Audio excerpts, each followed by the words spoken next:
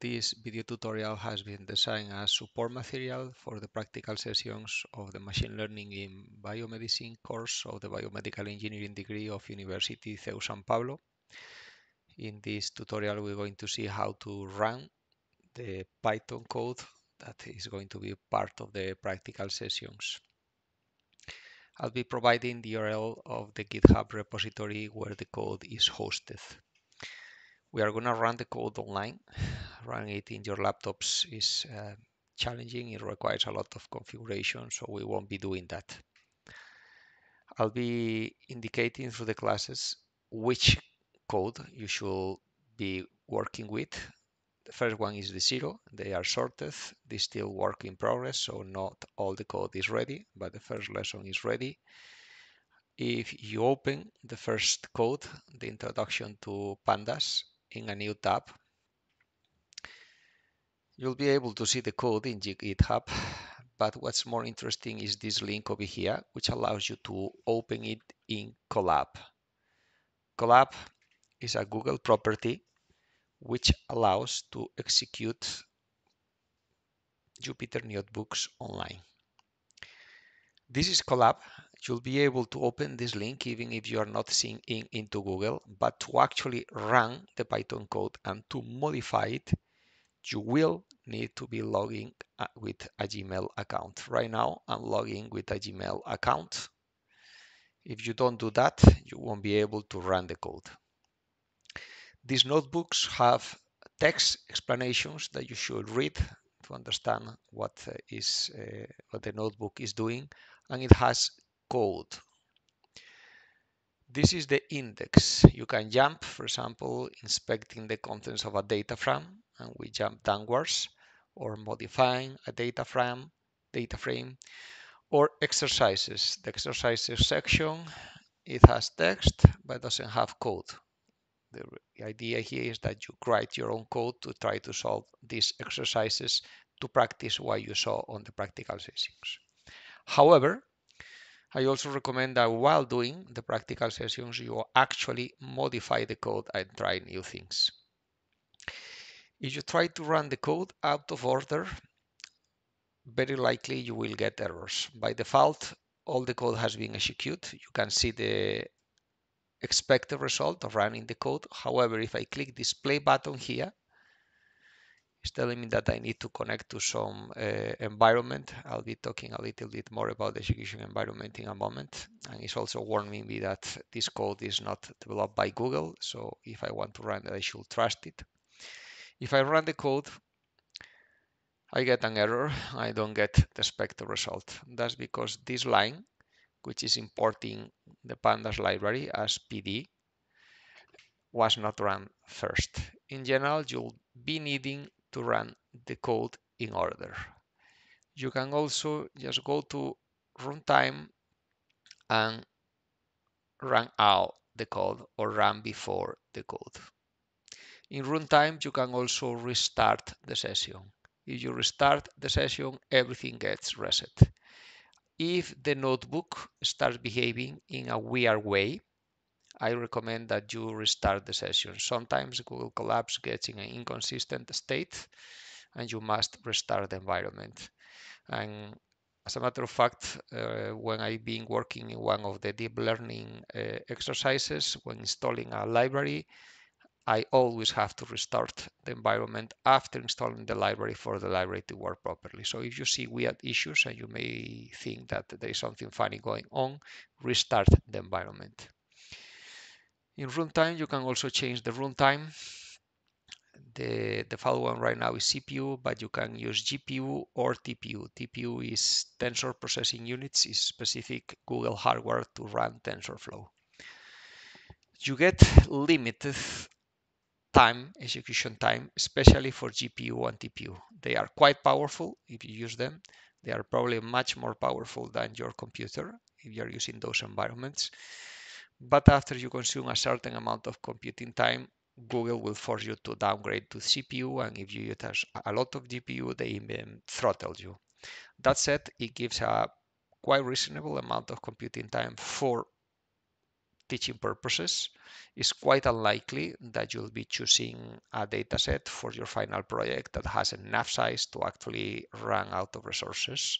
And even if you run, you just will be downgrade. So it's quite unlikely you have any issues with compute power.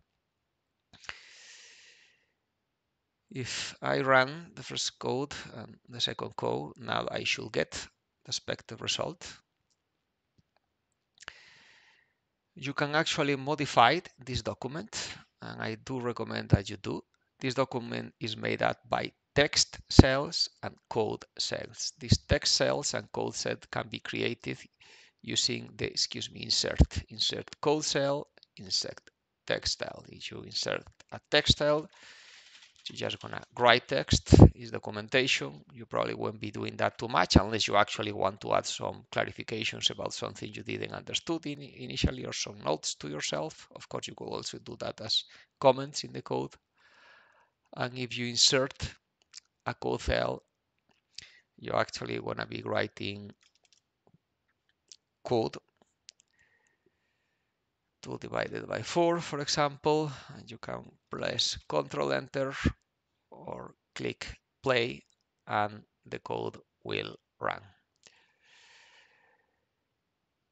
You can try to modify my code, and that's recommended. For example, you may have this example over here where I'm accessing the column apples of the previous data frame. And you may, for example, add code here or add another cell below. And when I do it with keyboard shortcuts, Control M below, I'm going to access oranges instead accessing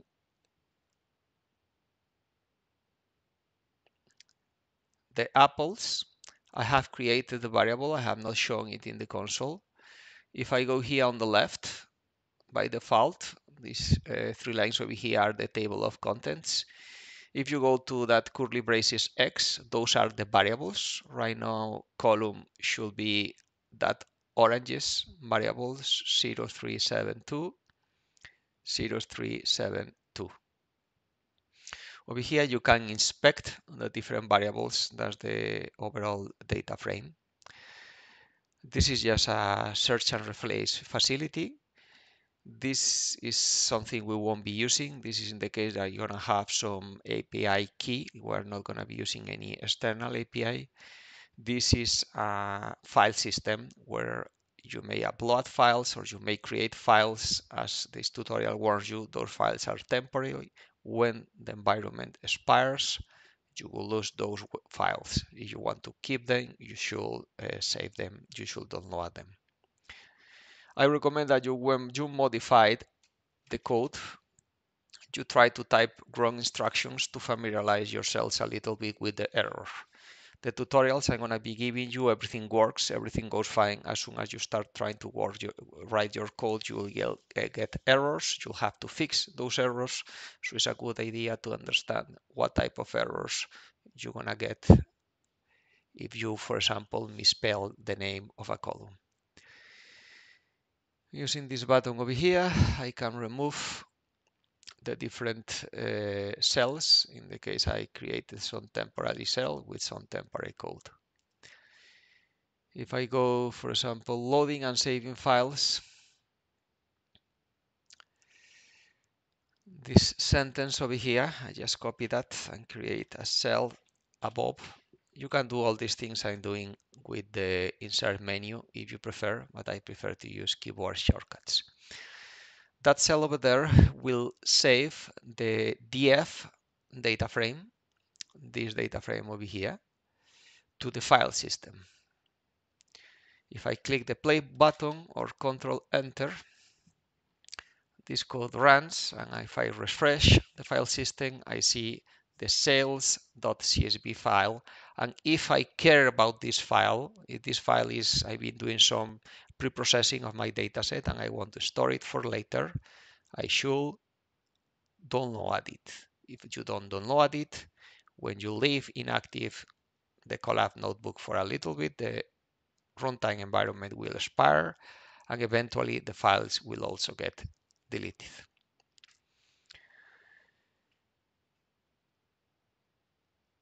Especially when you work on the exercises, but even you may decide to modify it or add something to the code I provide initially, but especially when you work in the exercises, you will want to create a copy of this notebook in your own Google Drive. You go to File and click Save a copy in Drive. You'll be saving a copy of this notebook in Drive, and that'll be stored permanently. If you are editing the notebook as I'm doing right now, this will be lost when you leave the URL. So you need to actually save it if you want to have a permanent copy. And the basics. With this, you should have enough to start going through these Python practical sessions.